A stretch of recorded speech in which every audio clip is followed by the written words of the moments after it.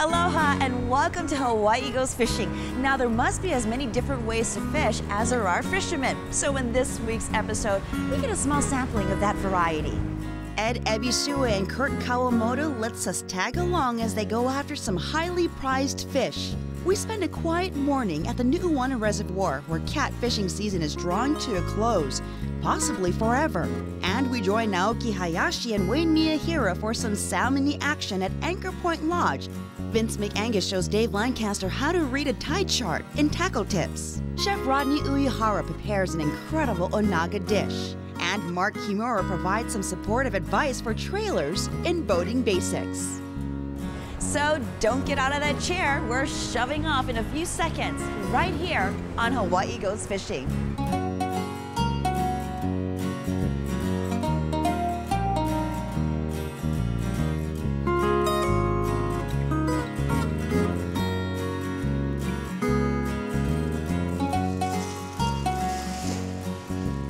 It's long before sunrise, and Ed Ebisui and Kurt Kawamoto are getting ready to go bottom fishing. Go. So the chickens are crowing? Yeah, I don't hear the peacocks yet.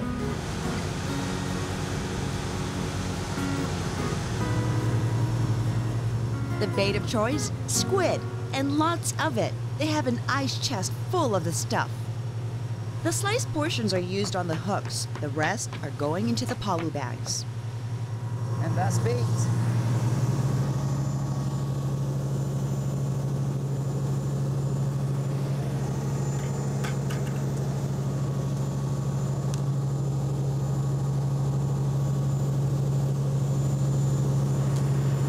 Go, ready to go.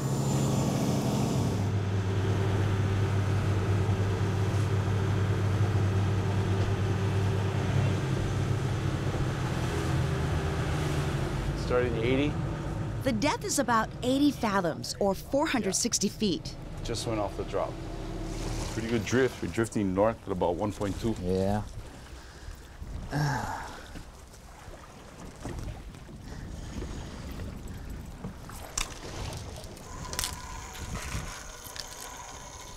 Got to get organized. With the south wind, we're drifting. Mm-hmm. Drifting at 1 knot.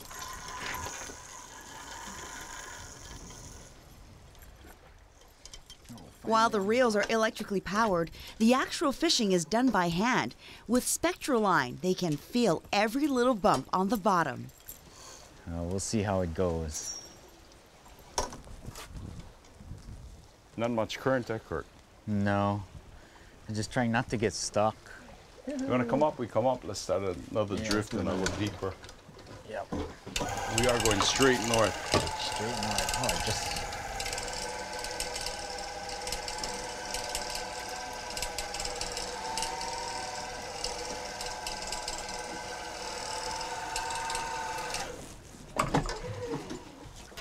I'm going to start the drift deep.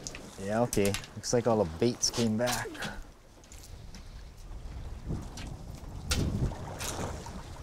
One bait's gone. Maybe there's life down there.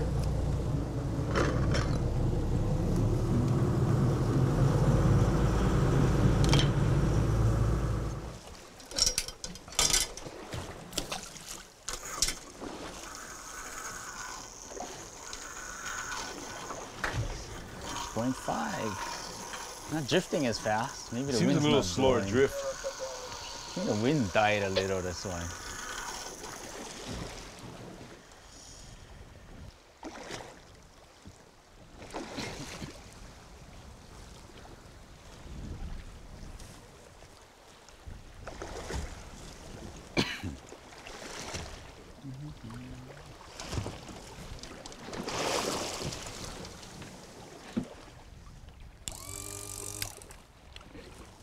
I don't know. It feels a little bit see what it heavier than is. I would like. Yeah, it doesn't feel, it's not a baka.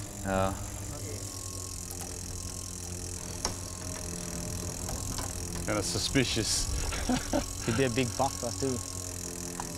Okay, we should see the fish pretty soon. There's the fish coming up. What is it, Kurt? I don't know, I cannot see him. I knew it. Oh boy. Kampachi. It's an Almaco jack. Kahalas are nice to catch, but they're often infected with worms and ciguatera, so most fishermen toss them back. Okay, you win. You concede. I concede. It's a Kahala prize. Should have tagged it. Didn't bring my tags. Sorry. I told you it felt suspicious.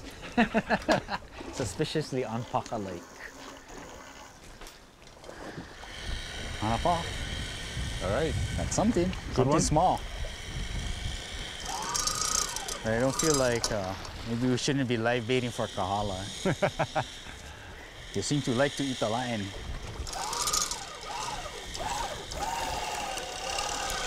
Okay, let's see what we got. Yeah, we're interacting. Okay. Yeah, well. Sorry, get your fish up. Okay, give me some slack. Okay, got him. Oh my God. What is it? Your The buddy. yellow plague. They're down here in 80-something fathoms now in our Paka grounds here. Oh, at least I caught more than one. Popo will like this. Nice size ones though. Big ones. It looks better. Yeah, it does kind of look better. Huh? Yeah. About 3 off the bottom right there, but a lot of fish. Let's see what it is this time. I can see it coming up right there. Oh, it looks better color. Yeah, that's good. It's brown. It's the target species. Yeah. Opaka. Good size to give away. We face all the fish one way, yeah, when we put in the fish. We always put it in the ice and we face them all the same way because if they slosh around and they're faced the opposite ways, the scales will catch each other and they'll scale each other. So we always put them down. And it doesn't matter if it's, some guys like to pack them stomach up, some guys like to pack them, back up. Generally, they're just floating in the brine. So when it gets really full in there, hopefully by this afternoon. Ed and Kurt discover a few more hot spots here on Hawaii Goes Fishing.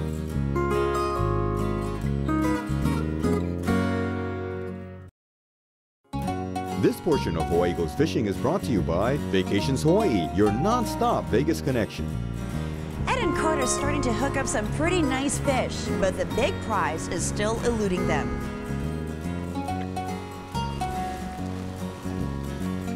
Ed Ebisui and Kurt Kawamoto are out bottom fishing, and the opaka are finally beginning to bite. 87. 87. Yeah. What's our drift speed? Drift speed is 0.3. Course 320. We changed direction at drift. Now we're drifting More that northwest. way. Yeah. Pushing us. So it's just that the winds they change. Oh. Oh baby, fight the pole. Very suspicious. Ed and Kurt think this might be another unwanted kahala.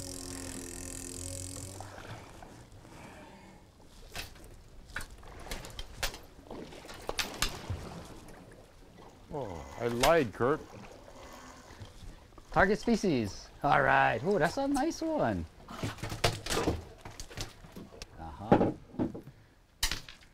The bigger one they got away. Yeah. Opaka about 5 pounds. Good to eat, steam, bake, sashimi, any way you like. Hidden bones, good for soup. The only thing I throw away are the scales and the guts. Was it turkey? That's how it goes all day. Drift over the spot, pull up lines, motor back to the start, and drop the lines back down. Okay, this is the spot. Okay. Get the X over there.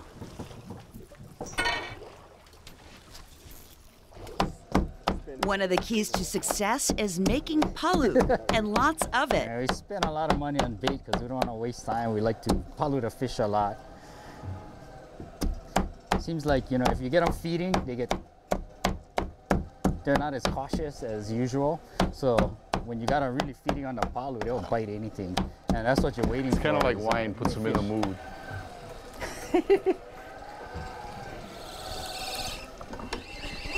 Hey, one fish. Ah, paka. On the bag.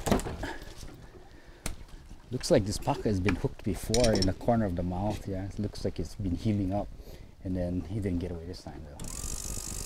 There's a lot of fish that break off when the weather's rough. Part of the game. Lose some, catch some. Opaka Paka is good eating, but Ed is trying for the big prize, Onaga.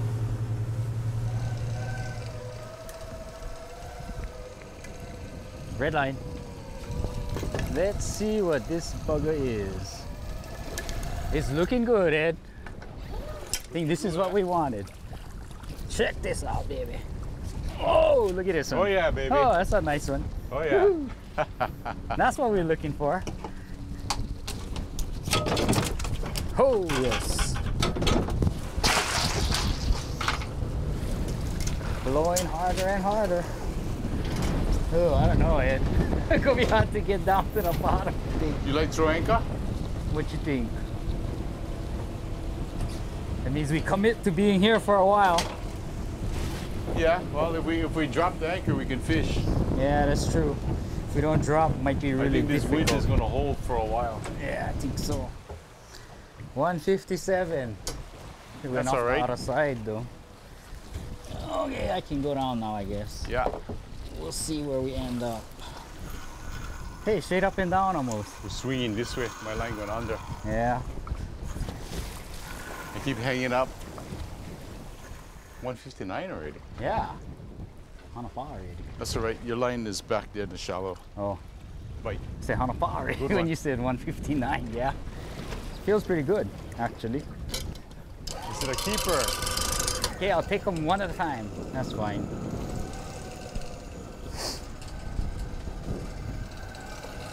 Not too big.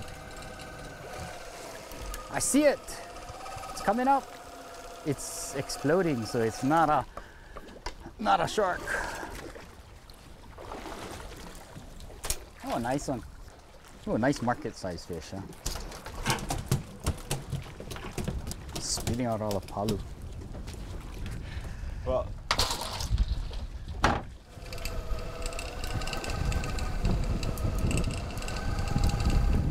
No fish.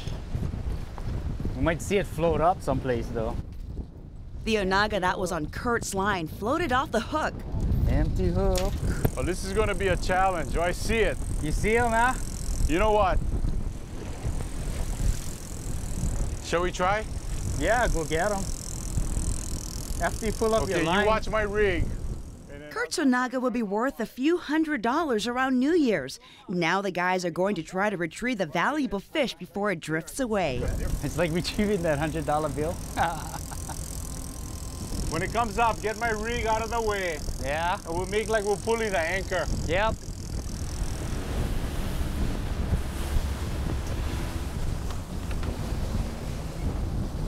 Hey, you ran him over. Went on that side. Guess maybe we can drift back down on him or what? Got him. Yo, there we go. Retrieve from the ocean. That's like a free gaff, huh? Yeah. All right. Came off, but he floated, so we got him. That was lucky. Score. Next on Hawaii Goes Fishing, the last roundup at the Nu'uanu Reservoir.